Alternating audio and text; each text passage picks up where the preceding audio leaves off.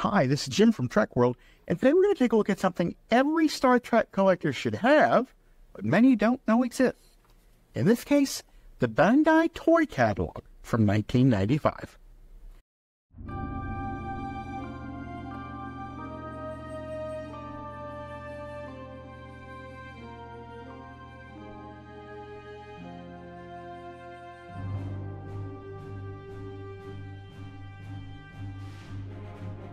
Now, this particular catalog that we're going to take a look at is actually a catalog that was produced in the UK. So as a result, as you can see here, it lists specific UK locations in which you could actually find these toys located at.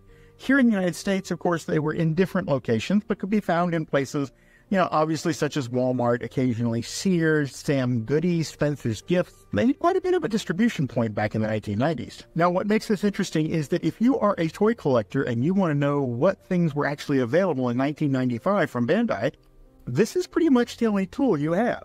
Now, from the first two pages alone, you can see that obviously they made action figures, and we have a USS Enterprise desk piece as well. And of course, there would be no Star Trek toys without the typical phaser, communicator, and tricorder.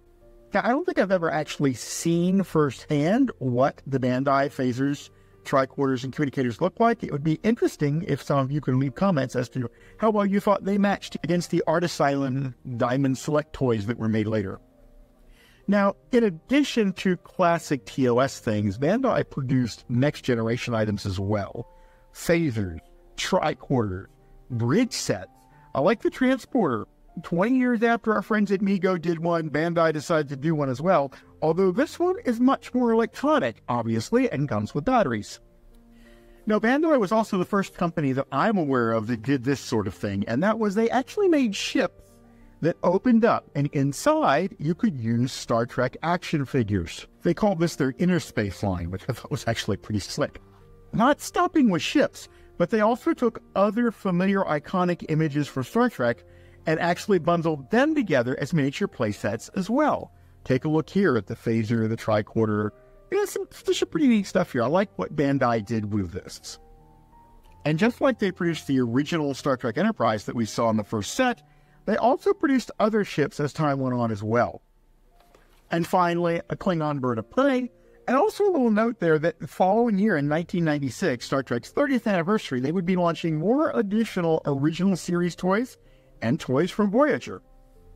One of the hardest things for Star Trek collectors to track down are toys. Now, I know that might seem oxymoronic because we have a lot of toys from Star Trek over the past 50 years. But think how difficult it is to determine exactly who made what. Who made phasers, communicators, and tricorders from the original series? More importantly, what if somebody made an unusual ship like the shuttlecraft Goddard? How would you find that? If you hadn't seen it with your own eyes or stumbled over it, how would you find that? Well, the price guide that we talked about would give you some things, but the catalogs from toy manufacturers are the best things to slice bread for this stuff.